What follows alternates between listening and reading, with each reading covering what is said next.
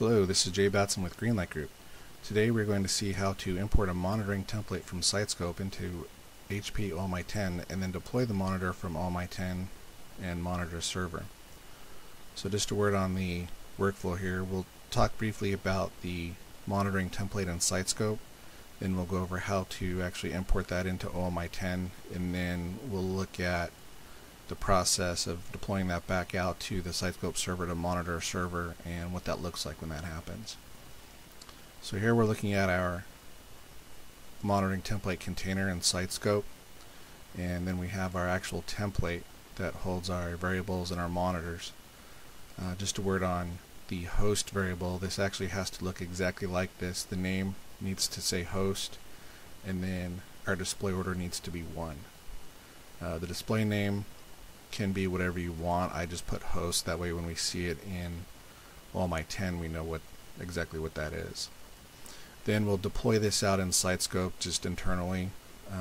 Just to make sure it works, we won't use OMI 10 to deploy it. You can go ahead and deploy this like a normal monitoring template to verify it works, and then once it works okay, then we'll go ahead and import that into OMI 10. So we'll go over to our OMI 10 server. So the command that we use is config exchange sys.bat, and we just do the -h here to give us our usage of the command. Here we have a config exchange sys, and this is a good example to go off of. Is we need the group container. When we import that, this Sitescope host name, fully qualified, and the port, user ID, and login, so that we can get our information out of Sitescope. So here's our command. It's a little bit bigger font, so we make sure we see this. We do need a BSM user. We just created demo.user and BSM password. That's the user ID there. I'm sorry, the password. And then we have the rest of our items, our MA templates container. So if we go back to Sitescope, we see that's the name of the container right here. I like to just create a container at the top level with no spaces. That way this command is just simpler. We don't end up troubleshooting our slashes and quotes and things like that when we're trying to import this if it doesn't want to work. Sitescope hostname, port, user ID, and password that we created. This demo.user is a different user than this demo.user. They just happen to be the same name, so whatever credentials work on each specific application is what you need to put in here. And then I just use the verbose switch because I just like to see what's going on. So we go ahead and hit enter, and we'll run this command.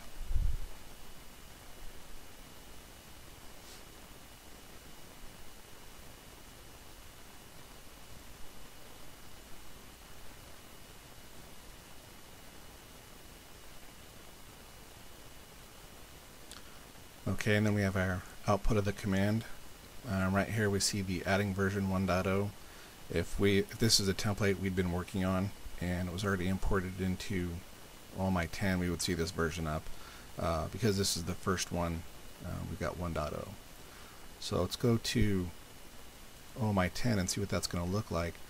We'll go to administration, monitoring, policy templates, and then Sitescope. And let's just refresh this. Okay, here's our imported template. So we know that imported okay, and that looks fine. You cannot modify the template once it's been imported into OMI 10. If you need to modify the template, you need to do it in Sitescope and then re-import it. So the next thing we need to make sure before we deploy this out to the Sitescope server is that in administration, setup, and maintenance, our Sitescope server is set up and has succeeded as being a connected server. Once that's done, then we can go ahead and deploy this out. So we'll go ahead and click on our deployment button here, and let's just monitor our OMI 10 server. So we click next, and again we see here's our variable host, and the value is going to be %host%, and this is just automatic. In OMI 10 it's expecting this host variable, and it's going to be replaced with the fully qualified domain name of the server that we want to monitor. So next, and then finish. Then we have our assignment created. Then we want to jump over to our deployment jobs. It's administration, monitoring, and then deployment jobs. We'll refresh this. Now if our deployment job failed, we would see that here, but it happens pretty quick. So if we don't see it here, more than likely it was successful in making it to the Sitescope server. So now that it's been pushed out, there's a couple things that we're going to look for to make sure our deployment's going to be successful. So this is the command line on the Sitescope server that we're deploying the monitor to. So if we do an OB policy list, we'll see that our Windows base MA templates policy has been pushed out to the agent, so we can see that. Then the next thing we can do is go back to our Sitescope server, and I'll notice we have this container deployed from HP Monitoring Automation. And if we look at this, we see that this is the exact same template. Now the reason why it does this is because we don't necessarily have to push the monitor to the same Sitescope server that we created the template on. So regardless if it's the same server or not, it's going to go ahead and push the template out underneath this specific container and use it to deploy the monitor. So let's go ahead and look at our monitors. And we'll refresh this. Again, we have this deployed from HP Monitoring Automation, and we see that we have successfully pushed out our monitor. Let's just go ahead and run that. We go and right click and run monitors.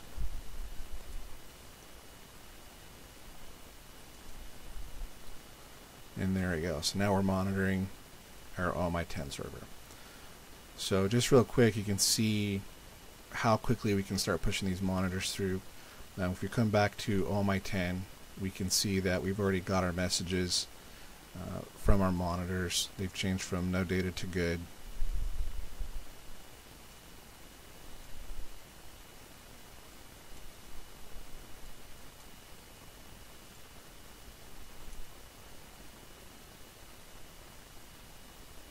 And that server is now monitored. Now the nice thing about this as well is that this will remove monitors if you decommission a server. So if we come back over to our templates and we click on our list assignments button, you see this right here. Let's go ahead and delete this assignment.